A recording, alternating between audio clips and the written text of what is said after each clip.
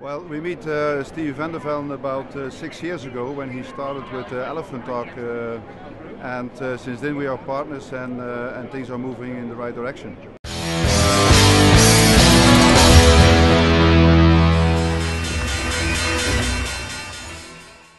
Yeah, for us it's also a first experience as a venture capitalist, as a Belgian venture capitalist, bringing a company to a listed company on the New York Stock Exchange. Yeah, I think that they have all the ingredients to make it happen.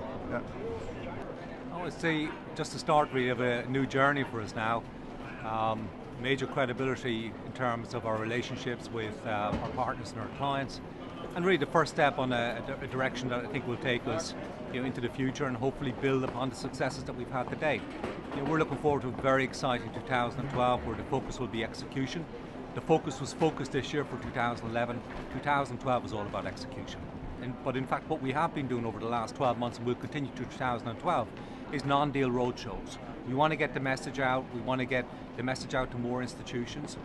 We'll look as we go forward to try to build more of an institutional base and holding within the stock, and that can only help us again in terms of solidity of the company itself and also our relationships with our key clients and partners.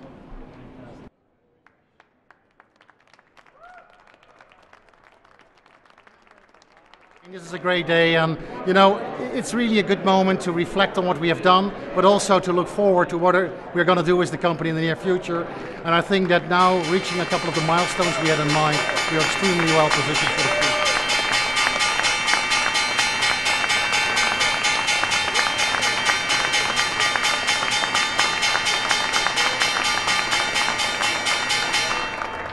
future. A great day for us, but as great as the day that we have been able to announce our first North American contract with AirTouch, one of the most sophisticated future MVNOs, virtual operators in the US market, and we will be able to create middleware for them that will bring them a very good service level towards their customers. And we are excited to work with them on the LightSquared network or on any other network in the United States.